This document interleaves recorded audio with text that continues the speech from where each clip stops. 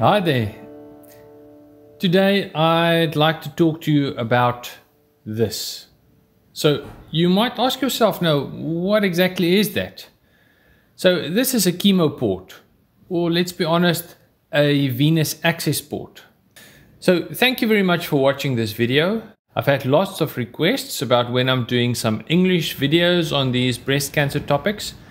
And although I'm still busy finishing up the Afrikaans series, I will slowly start putting up some of these English videos as well. So if you want to be kept up to date, please subscribe to my channel and click the notification bell, and we'll let you know as soon as new videos appear. So a chemotherapy port is an implantable device which is wholly placed under the skin, so none of it sticks out. And it can be used for any intravenous therapy, doesn't matter what. The port itself consists of a reservoir component, that is the area where the injection needle will be put in. Septum in front to allow the needle to go through, and it's got a solid back which prevents the needle from going all the way through. And it's got a cannula which is made of silicone or polyurethane, which then connects the port reservoir to the vein that it lies in.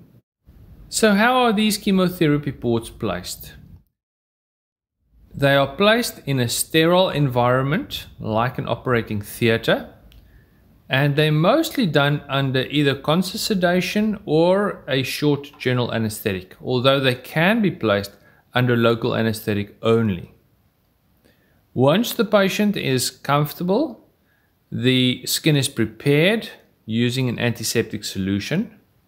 An incision is made under the collarbone, usually in about the area where the bra strap would run. Once the incision is made, a space is developed under the skin for the reservoir to lie.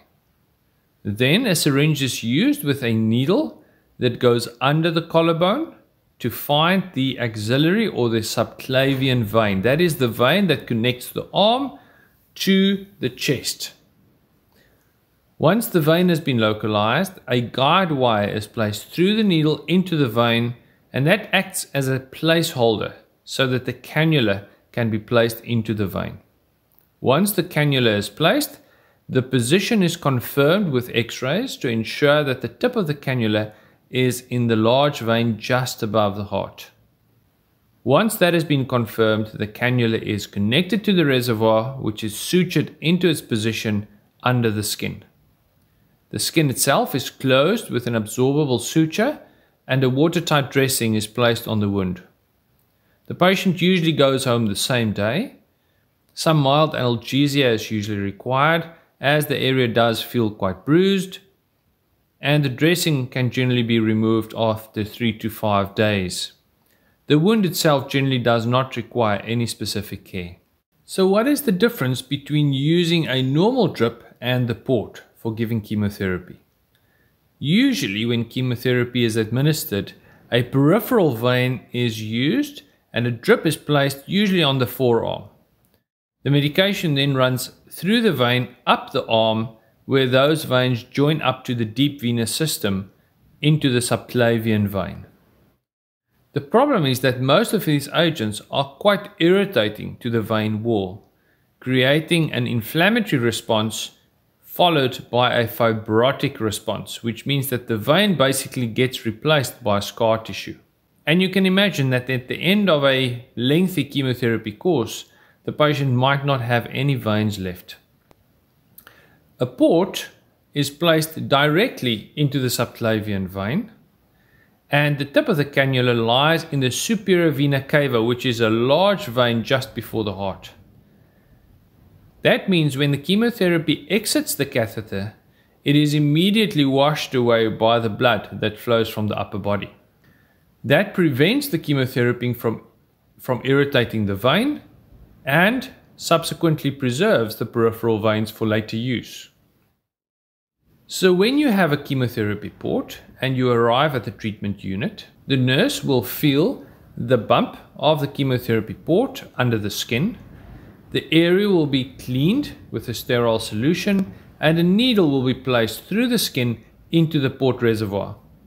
Once the needle is in position, the chemotherapy can be given just like any other intravenous treatment.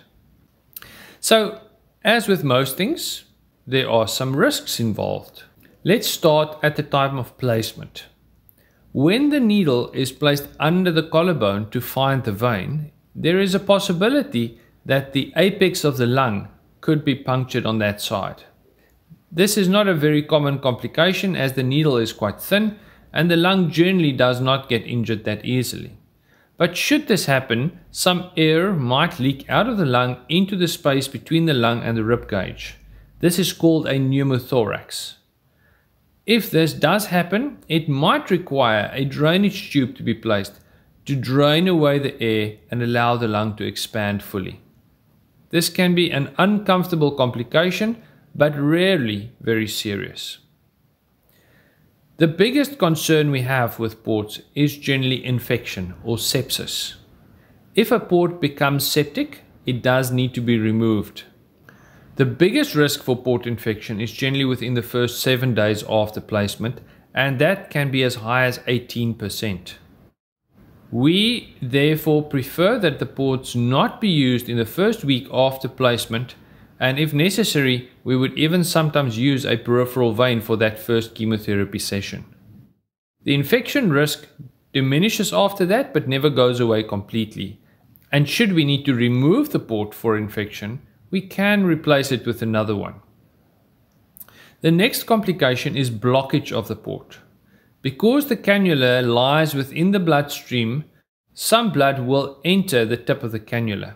And when blood isn't flowing, it tends to want to clot. If a clot forms within the cannula, it will form a blockage, which then prevents the port from being used. We can unblock these ports, but then it is important that it does not stay that way for too long. We can use a drug called urokinase to unblock the port. In general, prevention is better than cure, and we flush the port with a heparin solution every time it's used to prevent this from happening. The next possible complication is where the vein where the port cannula enters becomes stenosed or narrowed, and a clot develops in this area.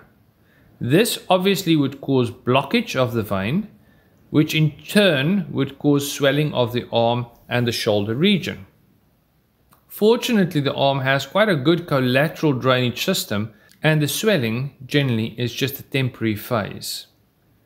The port will have to be removed and the patient will have to stay on an anti-clotting tablet. There are some other less frequent complications. One of them is when the port flips around. So instead of the front soft part being in front, it turns around and the hard impenetrable side goes to the front.